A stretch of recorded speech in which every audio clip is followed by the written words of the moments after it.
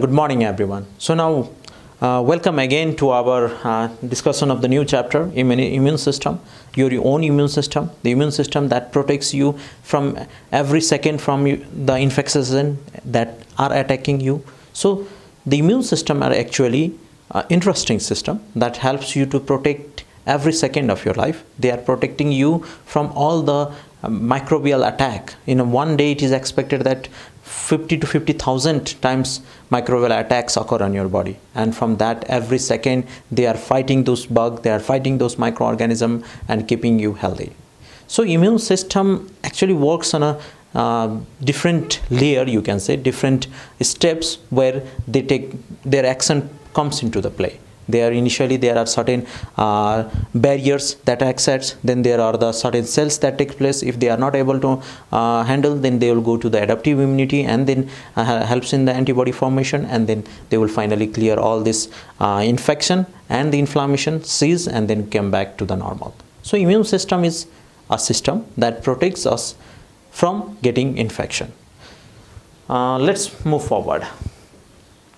So the immune system is a complex network of cells and proteins that defends the body against the infection. We can simply define in such a way that is a complex network of cells and proteins that defends the body against the infection. So that can be defined, or you can say concept can be taken in such a way that is there is such a network inside your body that is composed of many cells as well as the protein, and that defend the body against any microbial that try to invade, or any infection that try to capture your body, that try to dominate your body and get you sick. You have to understand, every second when there is an attack by any microbes, then your body immune system triggers and then turns on and then try to defend the organism. Even you will not notice that, because once the organism enters, it starts to play its action and then it works continuously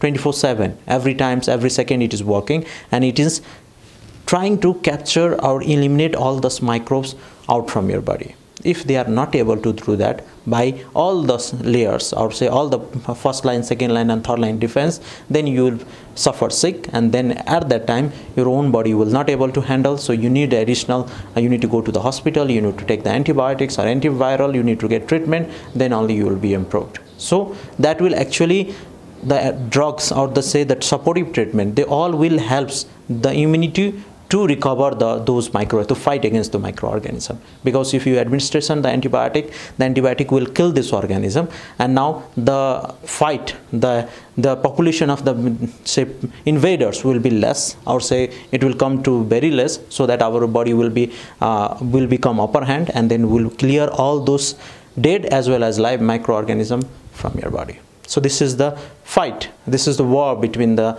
microbes and your own immune system, your own immune cells, your own immune boundaries, layers, protection against those organisms or say infection. The immune system also keeps a record of every germ, microbes it has ever defeated, so it can recognize and destroy the microbes quickly if it enters the body again. So there is another provision as well.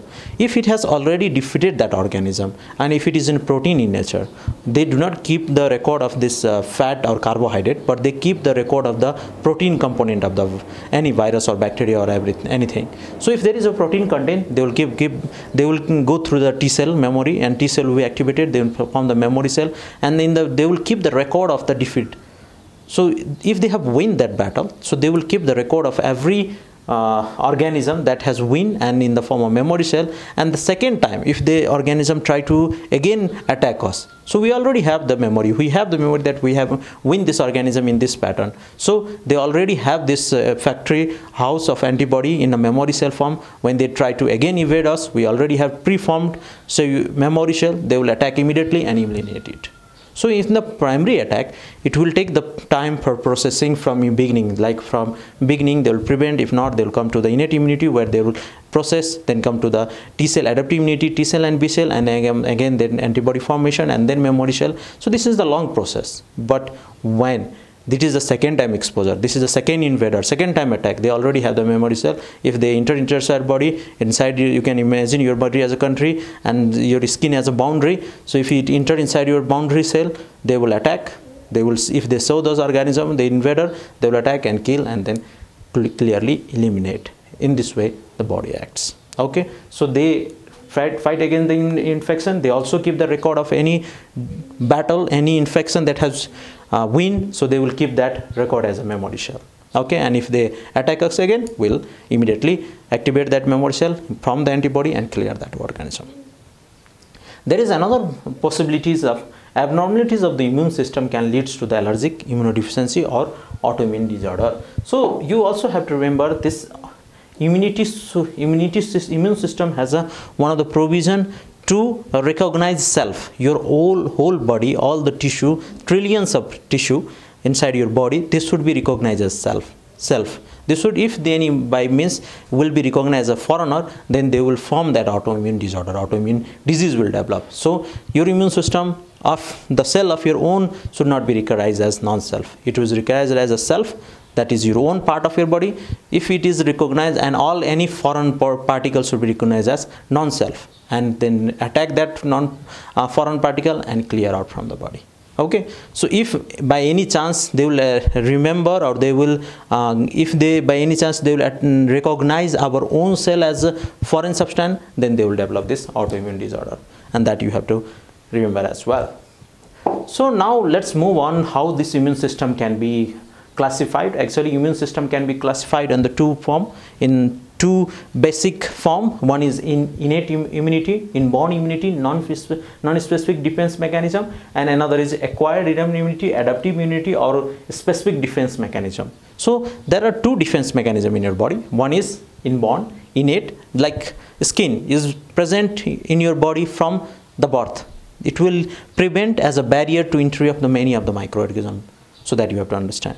So that is present with the birth. That is inborn immunity. But it has a disadvantage that it is non-specific. It will not act on a specific bacteria or a specific virus. Any virus, any bacteria act on us, they will prevent in the same manner.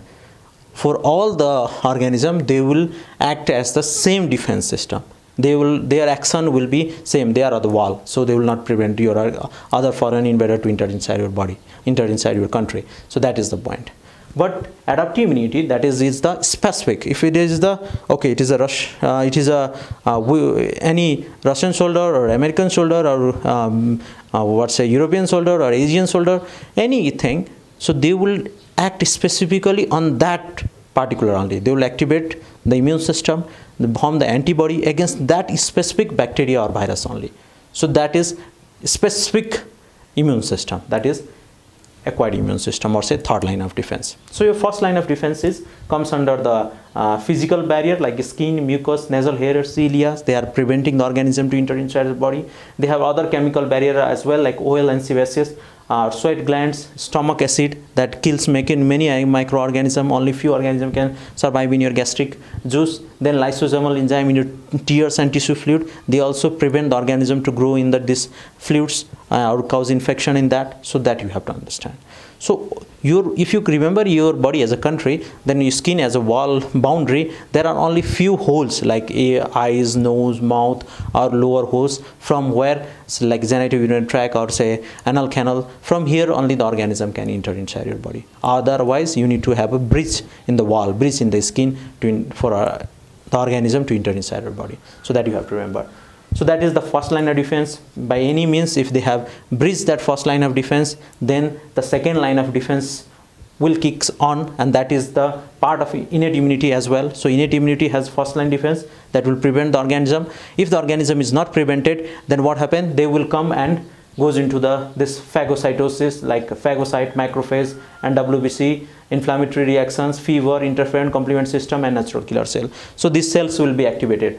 Initial was to prevent. Once it has been entered, the cells like neutrophil, macrophage, your phagocytic cell, your policeman inside your body, they will come into the role and they will try to kill all those microorganisms by phagocytosis. Okay, if they are not able to kill, then they themselves goes to the your local lymph node, where they will present it and say, look, I have this organism which I was unable to kill. Now this is a very powerful organism, we need to act together and then kill this. Then it will go and present to the third line like active immunity and through the lymph node, and they will activate the T cell. Then T cell will send signal to the B cell, B cell will convert it to the plasma cell, then they release the antibody. This antibody will go back and activate this macrophage and helps in killing, that is called opsonization. They also activate the complement system and form the wall drill into the bacteria, and this in this way they will kill all those pathogenic microorganisms, and finally they will cease all the inflammation and we will be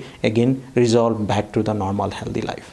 Okay, so second line of defense is phagocytic cell, also the complement system, but it is not the classical pathway, it is alternative pathway. There is a natural killer cell that deals with the intracellular bacteria and viruses. So an interferon is there, inflammatory reaction will be there. Most thing you have to remember is neutrophil, macrophage, that kills all the organism. So that is important. If they are not able to handle there, then they will go to the local immune system and local say lymph node, where they will activate this T cell, then T cell will activate B cell and antibody will form. This adaptive immunity is actually two types, active immunity and passive immunity. And active immunity is where the body plays role for form the antibody. In passive immunity, your own body does not play any role in formation of antibody. Let me explain over here. So physical barrier, I'll come back, because you can see we are talking about this adaptive immunity. Adaptive immunity has active and passive role. Active is like it has the body where itself develops this immunity, take part in the role of developing this antibody. In passive, you get this antibody preformed from the outside. That may be natural and artificial. So you can get antibody from the mother through the placenta and through the breast milk. That is natural passive immunity. You are getting antibody, but that is formed in the mother, not inside your own body. So this is passive, but getting from the naturally from mother. So it is the passive natural immunity. You can give this antibody in the artificial form as well, like you are getting antibody preformed from the horse diphtheric serum, or say horse rabies immunoglobulin, or say anti-human immunoglobulin. This immunoglobulin that is obtained from the animal and then purified and as a product and then selling in the market. If you get tetanus infection, you get tetanus immunoglobulin. You get rabies infection, you get rabies immunoglobulin. You get diphtheria infection, you get diphtheria immunoglobulin. And that is actually passive antibody that is made artificially and given to your body. Your body doesn't play any role in formation of this antibody.